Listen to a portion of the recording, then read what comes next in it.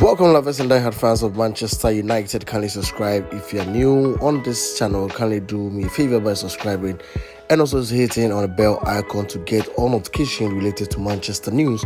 Don't forget to like and share. So right away, yes, Manchester United are still in section with the preseason area. We will be entering into the season itself, and now we can confirm that yes, Rasmus Hojlund is in Manchester after the unveiling. Yes, he just took his pictures to just get his jersey, to be ready. And now, yes, just number has been the speculation towards his, news right away. Yes, Fred will be moving out, and yes, we are all hoping for the best for this one player. So, Manchester United have decided to give the jersey number 17 to Rasmus Hojlund, since Fred will be moving. A speculation going on tells it positive for his, leaving.